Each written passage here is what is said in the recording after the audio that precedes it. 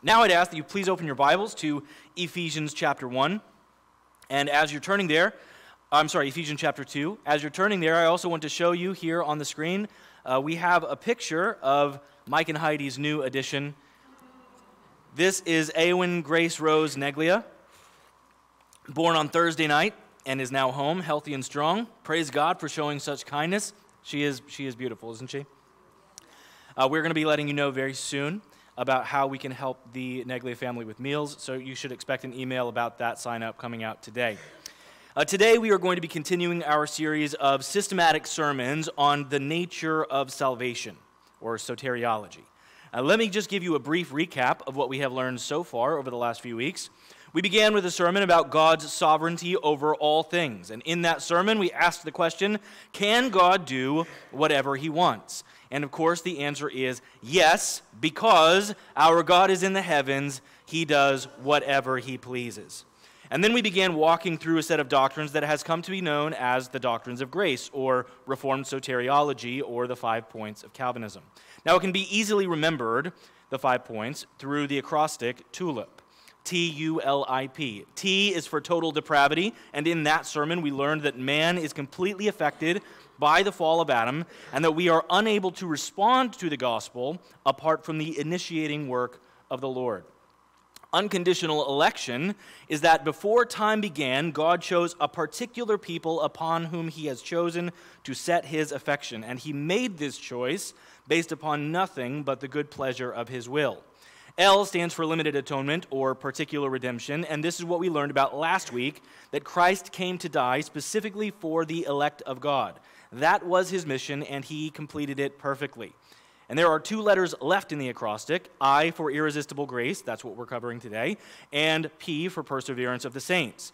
Today, as we consider irresistible grace, I would ask that we first come before the Lord humbly, and we ask that he would help us, both myself in the preaching of the word, and for all of us in the receptivity of the word this morning. So let's first go to him in prayer. Our God in heaven, we love you and we thank you that you loved us first, and we come before you today asking that you would help us and show us truth from the word. I ask, Lord, that every word that I say today would be true and accurate and helpful to the people, and I ask, Lord, that you would cause us to be people that are receptive to the Scripture, and that we would receive it with ears to hear, given by the Spirit, so that we might apply and carry out these truths in our lives. And Lord, I pray that in all of this, it would cause us to be in awe of your grace and to be completely enraptured by your love, so that we might love you more in response. And we pray this in Jesus' precious and holy name. Amen. I am by no means a technician or an engineer. I am generally a big picture guy. But I am always amazed at people who are engineers or technicians and who are very focused on detail.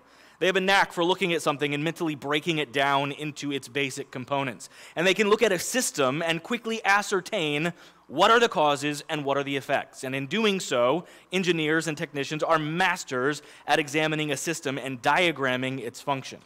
Well, that's how we're going to start our time together this morning, is by diagramming the function of salvation for you. Here is the order of salvation according to the Bible. We begin with election and predestination. Then comes the atonement of Christ at the cross. Then, in time, you are going to experience an outward call where somebody shares the gospel with you, and then you will receive an inward call by which the Spirit draws you, at which point your heart is regenerated or is given the new birth. Then you experience conversion, which is faith and repentance, and that is when you are justified, which is where the work of Christ on the cross is applied to your life, and then after you are justified, your life begins to change, and you are sanctified until the day when you die and enter into eternity, at which point you are glorified. That's what the scholars call the Ordo Salutis, or the order of salvation. Now you could think about it in this way. Total depravity displays our need for salvation. Unconditional election shows us the plan of salvation. Limited atonement is about the purchase of salvation at the cross. And today we look about how that process results in our salvation as God applies salvation to us. It was accomplished at the cross, applied in time by the Spirit. How does someone get saved? If God elects, How does faith or belief in the gospel fit into that equation? Or here is the big question of the day: what causes someone to come to Christ? As has been our custom in this series, we are going to employ the strategy of just asking the Bible a lot of questions. And in particular today, we are going to ask 10 questions about irresistible grace, and then we are going to use those questions to answer our big question: what causes someone to come to Christ? And then we will close with 6 points of practical application. So, we begin with question number 1: what is the doctrine of irresistible grace? The doctrine, quite simply, is that God does a work of regeneration in the heart of a believer that results in their salvation. God does that work for us. The second question is, where do Calvinists and Arminians agree? Now, again, I always like to find as much ground for agreement that I can, knowing that we are brothers and sisters in Christ, and that we love the same Lord, and that those who disagree with me on what I will say today are people with whom I will enjoy eternity, and I by no means want to divide where we should not divide. So where can we find common ground? Well, first, we all believe that we should preach the gospel to everyone. Matthew chapter 28, verses 18 through 20, the Great Commission, go therefore. And then we also believe that everyone, in order to be saved, must be born again. John 3:3 was read for us earlier so well. Jeff, thank you. You must be born again. And we also believe that we are saved by grace through faith, that it is not of works that we are saved. We also all agree that repentance is necessary to be saved, and we also all agree that the elect of God and only the elect will be in heaven. We just disagree on how that actually results in them getting there. So the third question is, then, what is the difference of the outward call and the effectual call? Now, I ask this question because this is where we tend to most sharply disagree. The outward call is what happens whenever a person shares the gospel with another person. Everyone agrees on this. So when I stand here Sunday after Sunday and I say, believe on the Lord Jesus Christ and you will be saved. Repent and believe for the salvation of your souls. Praise God, that is a good message, and that is what I will say. That is what you should say. That is what we all must do as we share the gospel, because that outward call is what we are told to do in evangelizing the world. That's the outward call. Calvinists and Arminians agree, for the most part, about this outward call. We agree that in order to be saved, someone must first hear that gospel call. Romans 10:17, so faith comes from hearing, and hearing through the word of Christ. You cannot be saved unless you first hear the good news from an outward call. We believe in this. And we see Jesus speaking about this call when he says in Matthew 22:14 that many are called, many hear this message, but few are chosen. That word chosen you should be familiar with. We talked about it a couple of weeks ago, is the Greek word electon, or the elect of God. Many are called outwardly with the gospel, but only the elect will respond in faith. But there is also something called the inward call, or the divine call, or the effectual call. Now this is where we find the big disagreement between Calvinists and Arminians. Arminians would describe the call from God like a phone call that you might receive. So let's just take the example. I give you a call this week, and you may be busy, or you might not want to answer for some reason, and you look at the phone and you see that's my name at the top, and you have the two buttons. You've got the green one or the red one, and you have a choice in front of you. And you can make the choice to either accept that call, or you can make the choice to reject that call. And that is, generally speaking, how Arminians express and explain the call of the Lord. Can you send God to voicemail? That's the question.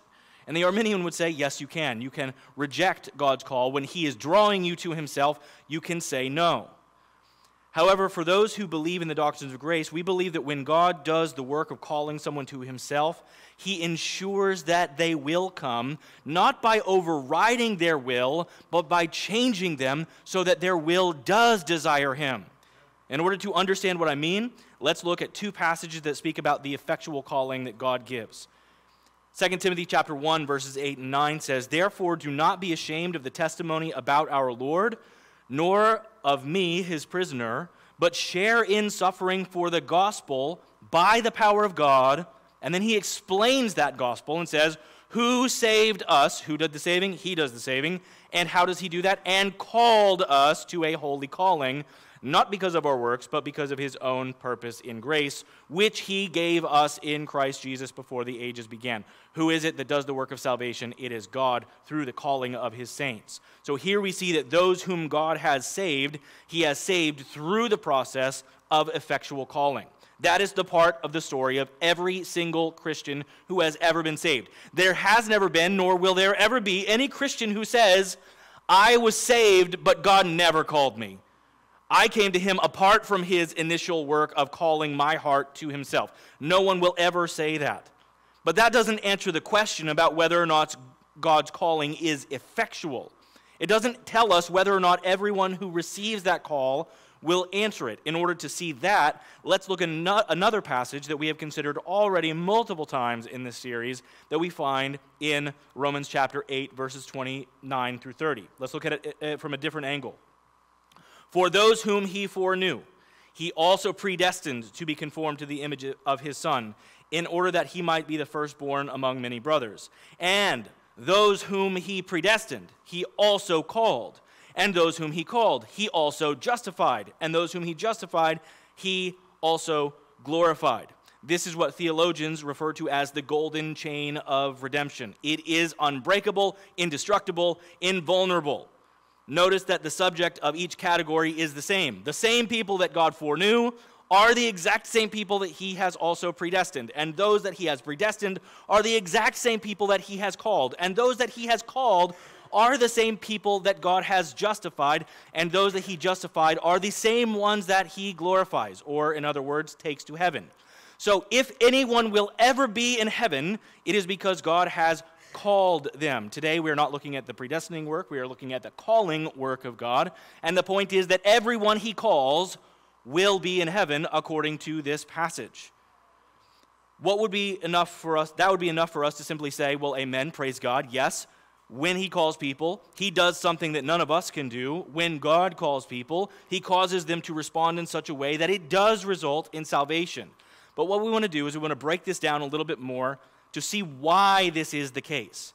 And the simple answer is that when God calls someone to himself, there are other things that he does alongside of that call. And those things are going to be the focus of our next three questions. Question 4. Where does new birth, new life, and new creation come from? Sometimes when a word becomes so common in our society, we just stop thinking about it. We no longer pay attention to it. We don't think about it, what it means. And I think that's probably what's happened for most people with the term born again. Well, are you one of those born again Christians? People will ask us. I get that question a great deal from especially the Roman Catholic community. Are you one of those born agains? But how does someone get born again? What does that metaphor even mean? Earlier I showed you that wonderful picture of the new baby that has come into the world from the Neglia family. This is a beautiful thing that we have seen, that there are so many things we don't know about her yet. She has so much great potential. There's so many questions we can't answer about her. But there is one thing I know for sure about her. She did not choose to be born. That was not her decision. She came into existence apart from herself. She was passive in that entire process. Similarly, you did not decide to be born. The people and procedures that existed before you came into existence determined that you would come into existence. Nobody decides to be born, nor does anybody decide to be born again. That is the entire point of the metaphor that Jesus is making. That it is not your decision to be born again. Let's look again at John 3 that was read for us earlier. Let's consider these words a little more closely. Jesus answered him, "Truly, truly, I say to you, unless one is born again, he cannot see the kingdom of God." You can't come in here, Nicodemus, unless you are born again. Well, then how does that happen? So Nicodemus asks him the question. Now, I think most people paint Nicodemus here as being a bit arrogant or being facetious when he asks this question to Jesus. I don't know that that's the case. I think he may legitimately be asking the question because the statement is so bizarre. He asks, well, how can a man be born when he is old? Like, this makes no sense to me. How can I, a physically elderly man, actually be born a second time? And he continues and says, can he enter a second time into his mother's womb and be born? Here speaking of physiological birth. And Jesus answered him again. And whenever Jesus says anything, you pay attention. But when he says truly, truly before anything, he is making a significant statement of truth and says, I say to you, unless one is born of water, meaning physical birth, and born of the Spirit, he cannot enter the kingdom of God. That which is born of the flesh is flesh, and that which is born of the Spirit is spirit. Do not marvel that I said to you, you must be born again. The wind blows where it wishes, and you hear its sound, but you do not know where it comes from or where it goes. So it is with everyone who is born of the Spirit. Do you see what Jesus is saying? To be born again literally means to be born of the Spirit. It is a work done by the Spirit, doing something apart from you, in you, that you could not do for yourself. You were previously dead, and he makes you alive. And when Nicodemus asks, how am I supposed to do this to Jesus, Jesus answered, well, you have to understand it's like the wind. Now that word wind in Greek is the same word as spirit, so he's making a poetic parallel here. And he's like, okay, with the wind, what happens? It goes wherever it wants. You can't predict it. You can't force it. It goes wherever it wants. And that is the same way that the Holy Spirit brings life. He gives it to whomever he chooses. That is the point Jesus is making. The work of new birth or regeneration is not something that is done by you.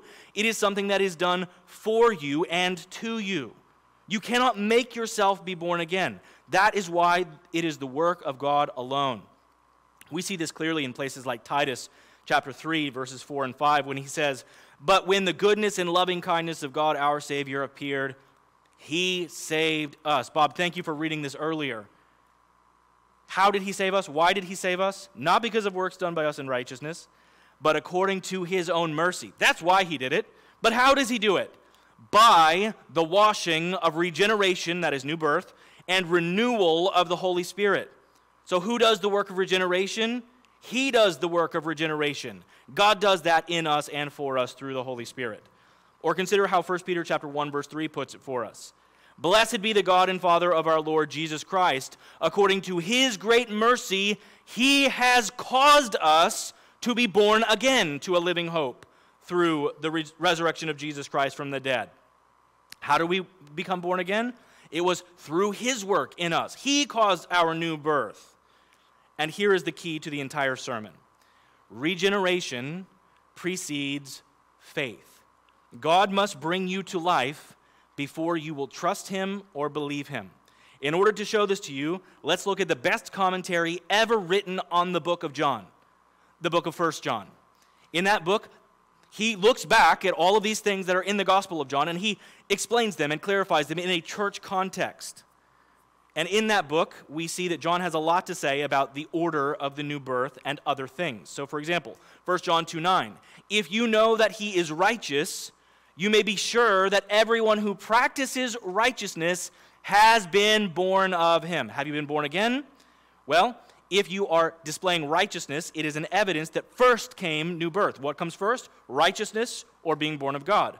Clearly, the new birth comes first. Or 1 John 3:9, no one born of God makes a practice of sinning, for God's seed abides in him, and he cannot keep on sinning because he has been born of God. Again, what comes first? Our battle against sin or the new birth? What comes first clearly is the new birth.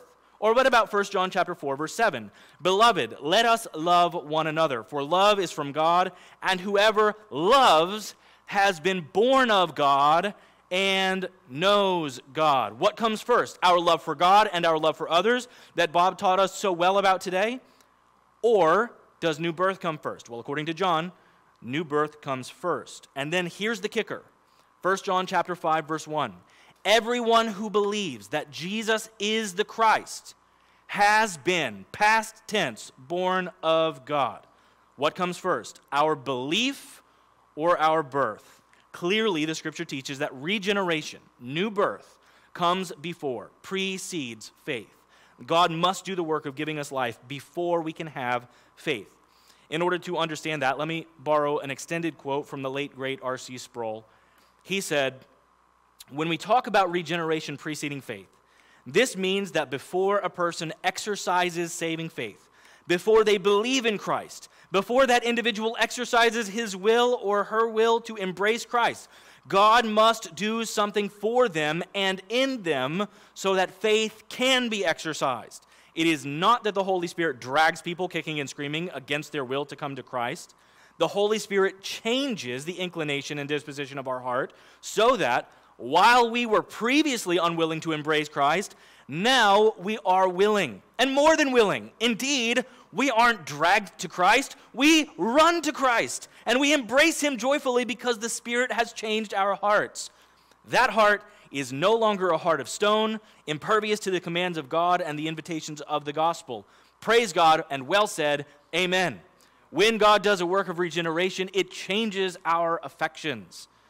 Let's see another couple of ways that this new birth is spoken about metaphorically in the Bible and see how God is the one who accomplishes this work in us. In the Old Testament, the Bible will sometimes use the language of having a circumcised heart. In fact, that outward surgery that was a part of the Old Testament law was always there for the purpose of focusing in and pointing to the inward change that God does for a person. Who does the surgery of the heart? Deuteronomy 30, verse 6, one of many verses similar to this. And the Lord your God will circumcise your heart and the heart of your offspring, so that you will love the Lord your God with all your heart, your soul, your soul, that you may live. So how do we respond to God with obedience? How do we respond to him with love? How do we respond to him in such a way that we live?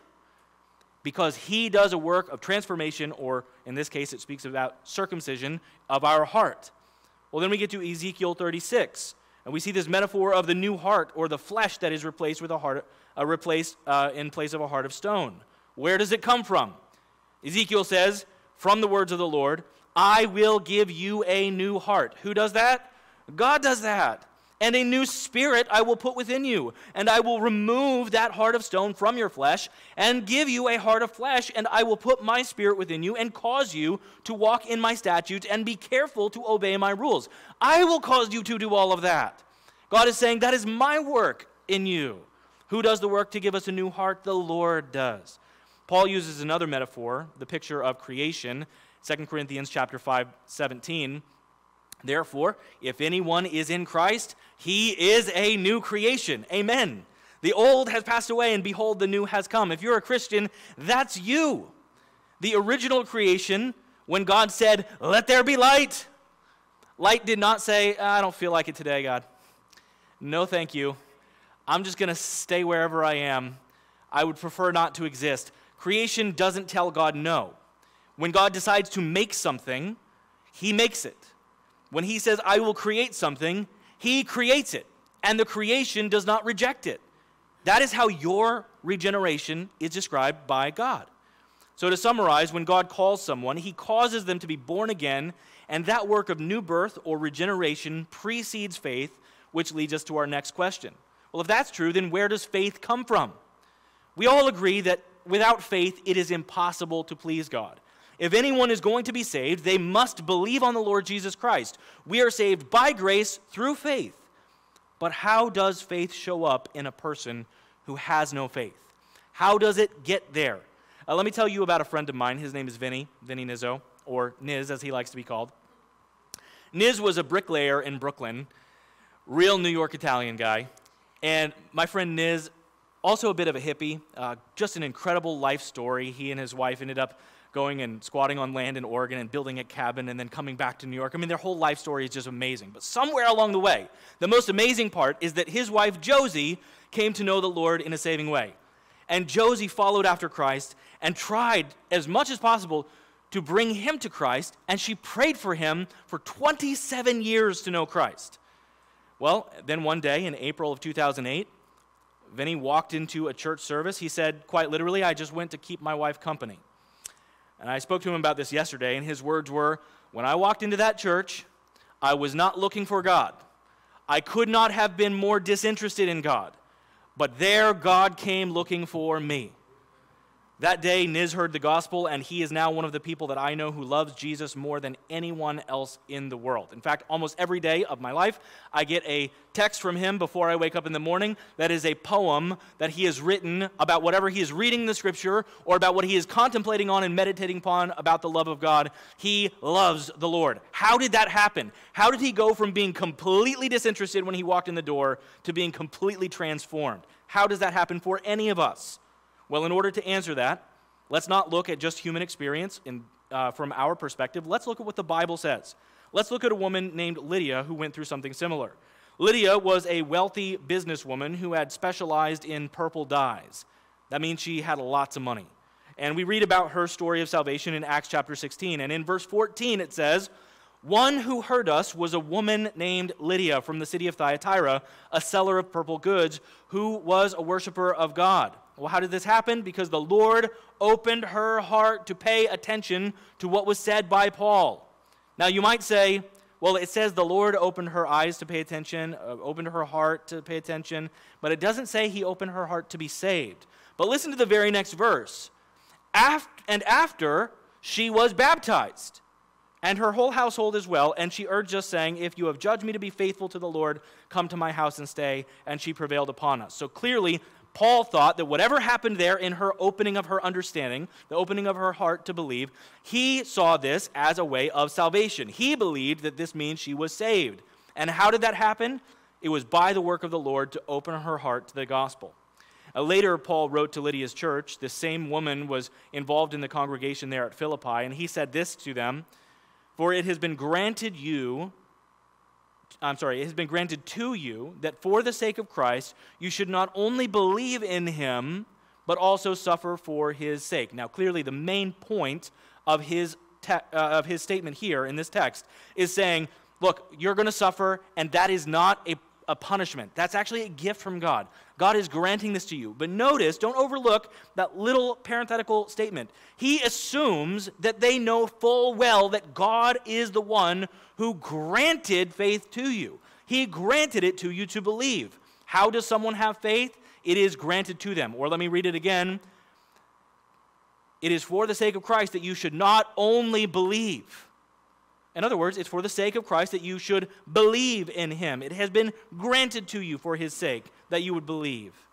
If you still have your fingers in Ephesians 2, please look there now.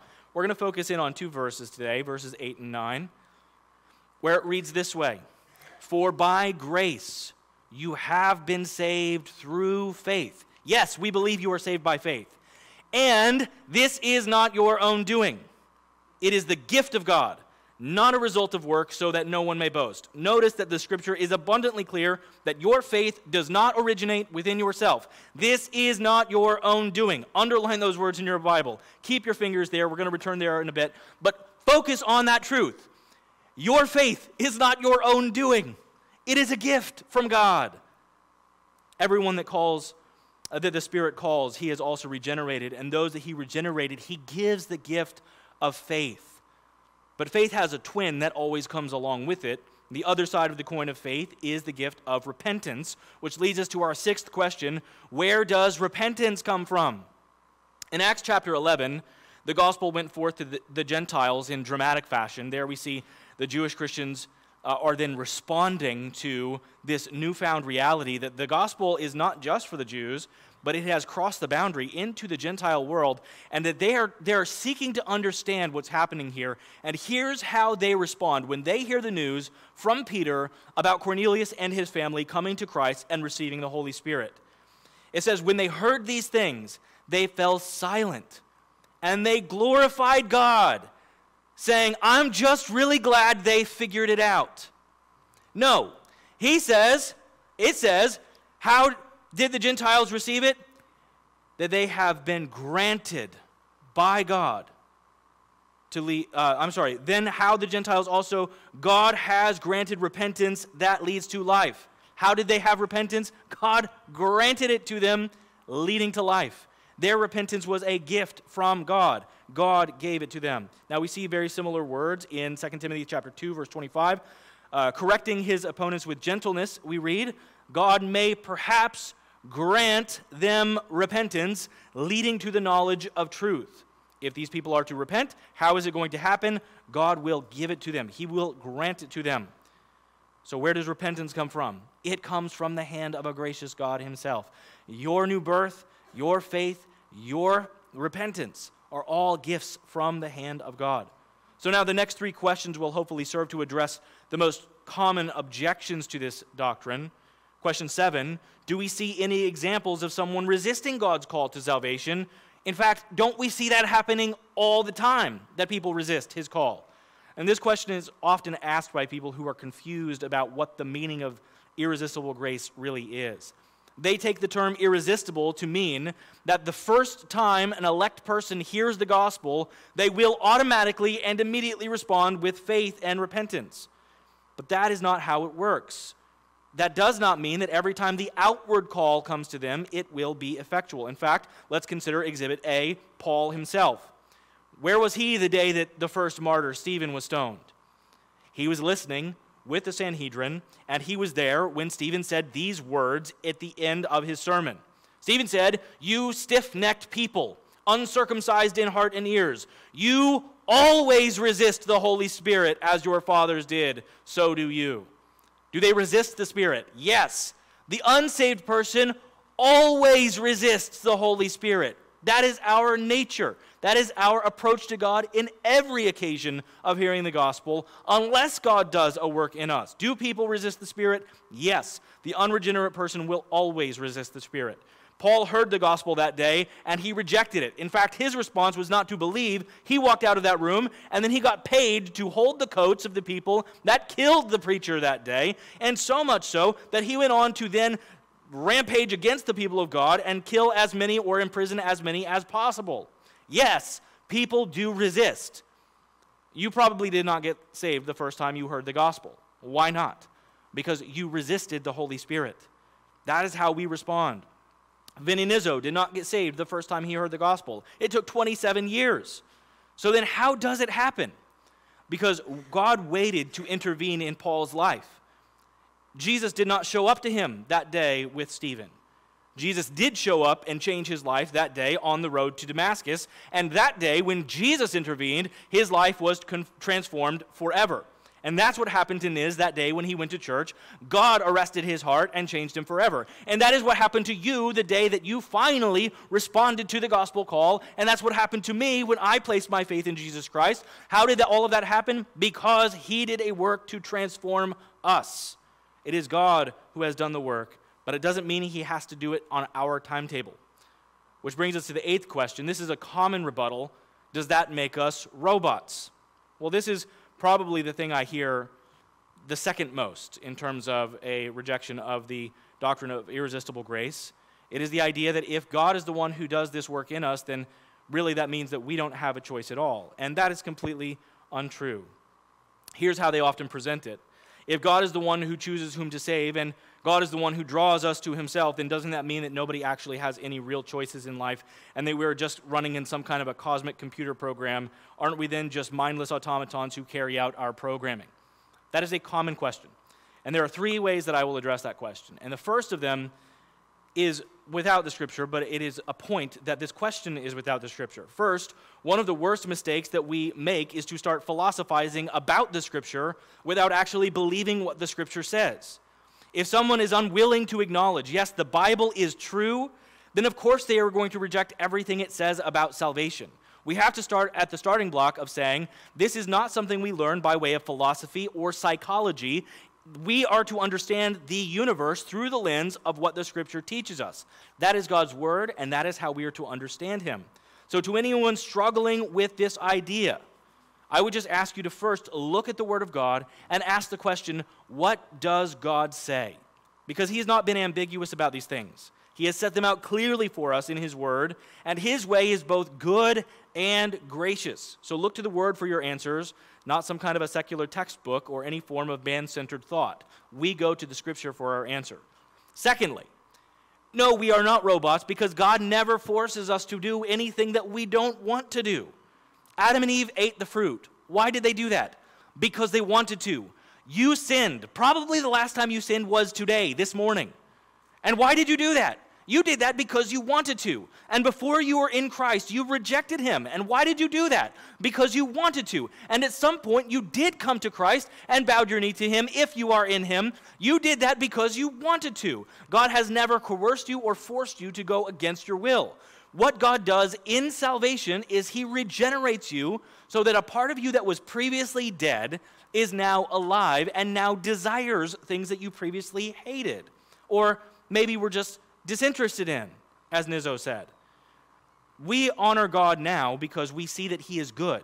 We see that he is perfect. We see that he is worthy of our obedience and our worship. So no, we are not robots because we are still operating within the boundaries of our own will. And thirdly, let's just say for the sake of argument that this is true, that we are mindless automatons. Then here's how this would respond, our lives would respond. If we were robots, then before we were saved, we would always do what was sinful, and we would always be the worst possible way we could be. And then after we were saved, we would never sin again. And that clearly is not true, and you know from experience that is not how life works. But if we were robots running on a system where God takes his people and makes them obey, then he would always make them obey. That is the reason that we see we are by no means, we are not automatons. And we're going to look a lot more into how sanctification and that process of spiritual growth and renewal and transformation works in the life of a believer next week. But for now, we just need to land on the fact that because we live in a body that is under the curse of sin, we still sin. And we do that every time because we want to. We are still operating under our will. We are called now to fight sin, to mortify sin, to put sin to death. And that is a proof that we are not robots. Which brings us now to the ninth question, another objection. This is the most common one that is usually leveled against this doctrine of irresistible grace. It is the question, well, what about Jesus standing at the door and knocking? Now, here's the thing. We have to look at the text to actually understand what is it saying. In Revelation 3:20, Jesus says, "Behold, I stand at the door and knock. If anyone hears my voice and opens the door, I will come into him and will eat with him and he with me." Now, clearly, if this is talking about salvation, if this is talking about somebody's heart being regenerated, then the Arminian would have a point. The problem is, this is not talking about salvation. Those who reject the idea of effectual calling will quote this passage and say, see, Jesus doesn't just barge in. He doesn't make anyone open the door. He's waiting for you to come in. He's just going to stand there and he's going to knock as long as it takes until you let him in. But let me ask the question, to whom is Jesus speaking in this letter? This letter is addressed to the church at Thyatira. He is speaking to sinning Christians who have already been saved and who are already part of the church. In fact, we read in the verse directly above this one, "Those whom I love, I reprove and discipline, so be zealous and repent." He is clearly speaking here to Christians. This is not about salvation. It is a picture of sanctification, which brings us to our final question of the day. Then what are the practical applications of this doctrine? Like, seriously, you might be saying to yourself, what does it matter that God is the one who regenerates and that regeneration precedes faith? Isn't this just kind of splitting theological hairs? Why bother even preaching on this? It seems like it's unimportant to me. Well, there are many applications I could have given you. I have narrowed it down to 6 for us today. First, pray for people to be saved. Vinny Nizzo's wife, Josie, prayed for him for 27 years, faithfully and consistently. And by God's grace, the Lord answered those prayers, and he, not Josie, saved Niz. It was God who did the work of opening his understanding, not his wife, not the person preaching that day. It was God who opened his understandings. Arminians do not believe that God will ever do anything to impact someone's will. They do not believe that God will do the work of regeneration before someone decides they desire it. They hold the idea of human autonomy in such high regard that they view God's work of irresistible grace as an evil rather than a good. Consider these words from the book Against Calvinism by Roger Olson, he has now passed away, but he was the former president of Baylor University, and he is an avid Arminian theologian. He said this in his book Against Calvinism. "One day, At the end of a class session on Calvinism's doctrine of God's sovereignty, a student asked me a question that I had put off considering.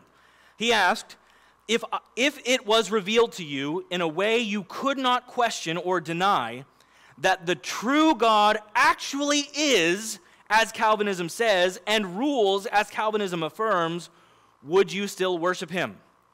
I knew the only possible answer without a moment's thought, even though I knew it would shock many people. I said no, that I would not because I could not. Such a God would be a moral monster. And if you read the book, he goes on to explain, if God affects someone's will, he is evil. Wow. I call that grace, because if God left me to my own will, I would never have chosen him. But in grace, God has come and done a work in me, and if you are in Christ, he has done a work in you. But what does that have to do with prayer? Well, Arminians believe that if God works to invade the sovereignty of man, then God is overstepping his boundaries. Most Arminians would never say something as absurd as what Roger Olson said regarding the refusal to worship God. But they do agree with the sentiment that man's will is supreme and not to be trifled with. If you put God's will and man's will together, man's will always has to supersede. That is their view. That is the entire cornerstone of the entire doctrine of the Arminian faith. But if that is true, then no Arminian should ever pray for an unbeliever to come to Christ. You cannot hold to resistible grace and believe that God should not impact your will, and at the same time pray that God would draw your family members and impact their will. It is only those who believe that God truly has both the authority and ability to regenerate and grant faith and repentance who can legitimately pray that God would do so. And brothers and sisters, be faithful to pray. If you believe that God is the one who draws, and you know that it's not you, then you can rely on him and go to him in prayer and bend the knee and ask him, please, Father God, do what I cannot. Make an inward call. We have hope in prayer because God draws with irresistible grace.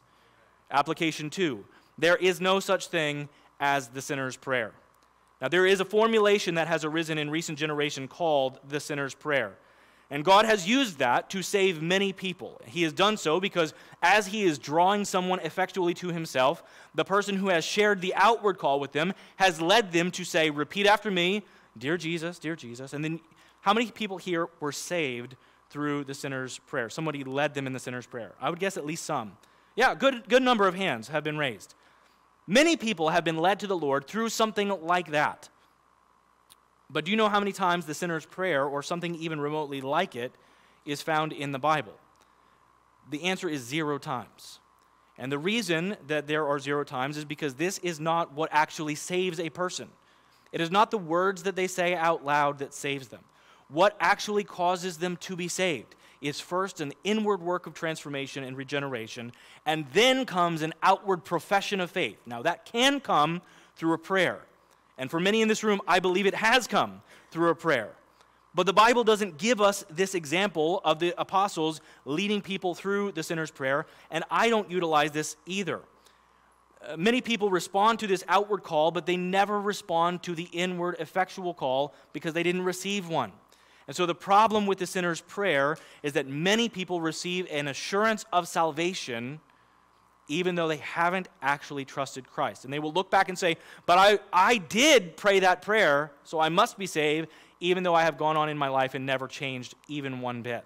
We'll talk more about what that looks like next week as we see progressive sanctification and the perseverance of the saints. But for today, I just want to say that this is something that is a common tactic that is employed. Most commonly, it is used with children. Most often, it is used in children's ministries to be persuasive and encourage them to do what we want them to do. We want every child that is down beneath my feet right now, hearing the gospel, we want them to be saved. But we can't manipulate them to be saved, and we cannot force them to be saved. But listen, I could convince almost any child to repeat words after me. I can become persuasive enough, or kind enough, or give them enough VBS candy to convince them to repeat after me. But does that mean there's actually been a transformation in the heart? It does not. So I do not utilize the tactic of the sinner's prayer. Instead, what do? I share the gospel, and I point people to the Word of God. and I trust that God will draw his people to himself. And if somebody asks me to pray for them, I will never refuse to pray with anyone. And in fact, I will always encourage them and say, I want to pray for you. And when I evangelize, I will lead people to Christ, and I will point them to him for saving faith. But I do not say, if you want to be saved, pray these words after me, because there is no evidence that God then has done a work in their heart. Now, application 3 is very closely related to 2, that we at Gateway Church do not do altar calls. And the altar call is not a long-standing part of the Christian faith. In fact, it was invented in the 1850s, and it was a way to motivate people to turn their lives to Christ. So you can read the writings of people like Finney, who were very instrumental in the Second Great Awakening and who were responsible for a lot of the theology that comes out about how we do altar calls. You can read some of the modern writings. I read a book a couple of years ago that talked about what temperature you should make the room if you want to convince people to come forward for an altar call. And if you are going to make an altar call that is sad in tone, what temperature it should be. And if you are making one that's more fearful in tone, what temperature you should be. I call that manipulation. I do not call that evangelism. Just recently, I reconnected with a childhood friend, one of my closest friends from one of my oldest friends. And by God's grace, he has done an amazing work in this man's heart to change him and grow him and conform him to the image of his will. And my friend is now not only walking with the Lord, but apart from my knowledge, has believed completely identically to what I believe theologically and what I'm teaching you today. That is the grace of God. Well, when we were children, we were in a play together, and we were reminiscing about being in this play called Heaven's Gates and Hell's Flames. I'm curious, has anyone ever seen this play? Okay, so let me explain very briefly what happens. In this play, you have multiple vignettes, about 15 to 20 vignettes, which are little stories that take place where you see some people in life and what happens in the last moments of their life, and then they die. Maybe the building collapses on them, maybe they overdose from drugs, maybe they die because they get into a car accident, but all of them end up the same way. They die, and then the lights go down, and the lights come up, and the backdrop has changed, and now they are standing before the great throne of God, and they are being judged, and God will either say, "Depart from me, I never knew you," or he would say, "Come enter into your rest," and they would go up and they would hug Jesus, and they would play the Hallelujah chorus. Or if they said no, then these demons would come out, and the lights would turn red, and then they would come out, and they would drag these people into the other side of the stage, indicating that they had gone to hell. It was a terrifying, terrifying thing. And I won't get into the details of how they painted people's faces and made them dress, and all, I mean, it was wild. But at the end, they would always have a guy that would come and he would speak, and he would share the gospel, and he would invite people to come. And I was just reminiscing with my friend about this, and I said, I remember him saying this. Can you verify that this is true? And sure enough, he said, yes, I absolutely remember that the way this man would give the altar call is he would always say, it would be faster and easier for you to come here and give your life to Christ than to go to McDonald's and get yourself a hamburger. That is not the call that we see in the Scripture. And just to be clear, that is not the call that most people give when they give an altar call. But the point kind of remains. The point is, the entire purpose of that was to cause people to be emotional and fearful so that they would run to Jesus in that way. And were people ever saved at that event? The answer is maybe, probably. I don't really know. But is that the way the Bible teaches us to point people to Christ? I've never seen anything even remotely like that in the Scripture. So what do we do instead here at Gateway? We preach the gospel, we preach the word, and we trust that God is going to do what he did for Vinny Nizzo and open their eyes so that they will believe. Application 4, you can be fearless in evangelism. Let me ask a question. Who was the better missionary in the Old Testament? Jonah or Jeremiah?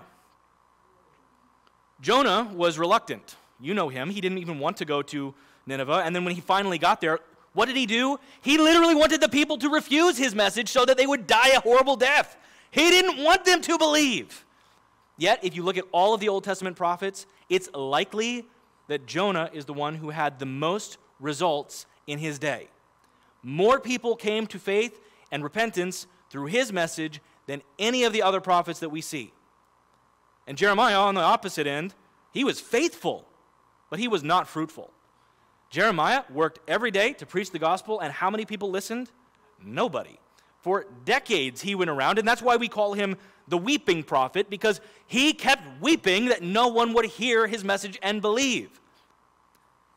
Who is a better missionary? I would argue it's Jeremiah, because he was more faithful, but it does not mean that more people will hear him. You see, if you believe in decisional regeneration, or resistible grace, then it is completely dependent upon your ability to persuade or manipulate or cajole or mentally outmaneuver those with whom you share the gospel so that you can convince them to come into the faith. And if those people don't come, in part, it is because you have not done enough to convince them. But that is not how Paul understood evangelism.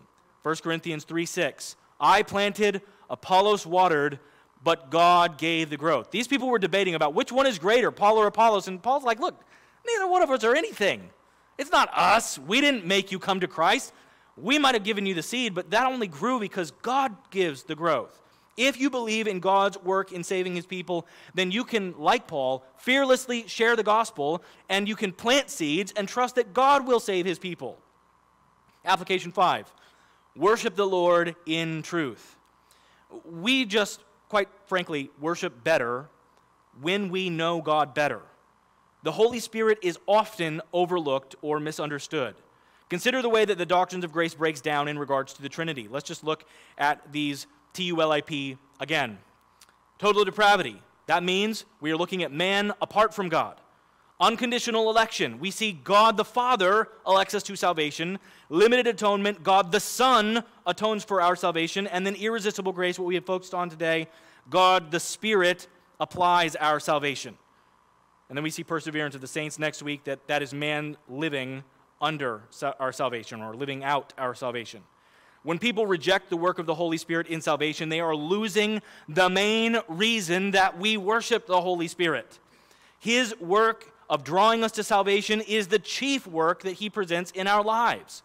So instead, what many people do is they seek to worship him in ways that he is not told to be worshiped and in things that he does not do. Oftentimes, it is through the work of experience. That's the term that is usually used in modern circles, which really means nothing more than emotion. And when we understand the role of the Holy Spirit in giving us new life, then we can worship him properly, and we can give thanks to him rightly, and we can worship him according to who he is, not whom we have imagined him to be. Application 6, irresistible grace results in humility. Now, if you've been here for all of the sermons in this series, you're probably starting to recognize a pattern. All of the sermons end in the same application, that these things produce humility. The doctrines of grace should cause us to be the most humble, thankful people in the world. If you believe that your salvation boiled down to your decision, then you have grounds to boast. If you still have your fingers, in Ephesians chapter 2, verses 8 and 9, read it again with me. For by grace you have been saved through faith. And this is not your own doing, it is the gift of God, not as a result of works, so that no one may boast. Why did God set up salvation this way? So that no one may boast. If grace is resistible, then you are to be commended as one of those wise ones, better ones, more clever, more daring ones who would respond to the call of God where everyone else does not. But as it stands, we have no grounds for boasting because it is God who works in us through his effectual calling. So to close, let me just leave you with Paul's question to the Corinthians in 1 Corinthians 4:7. For who sees anything different in you? What do you have that you did not receive? If then you received it, why do you boast as if you did not receive it? Let's pray. Our God and Father, we thank you that you indeed do save us. And you do that by giving us new life, new birth. That you cause us to be made alive where we were previously dead in our trespasses and sins. And God, I thank you that you give the gift of faith so that we will trust in you, and that you give the gift of repentance so that we will turn from our sin and turn to you in obedience. And I thank you, God, that you are the one who does the work of causing us to love you. I thank you, God, that you have given us this great gift of salvation. Lord, I thank you that salvation is all of you. Lord, I pray that we would be a humble people, a loving people, a prayerful people, an evangelistic people because of this good news. I ask, Father God, that you would help us to love you and that we would adore you and be thankful to you rightly because of the great work you have done in saving us from our sin. In Jesus' name we pray. Amen.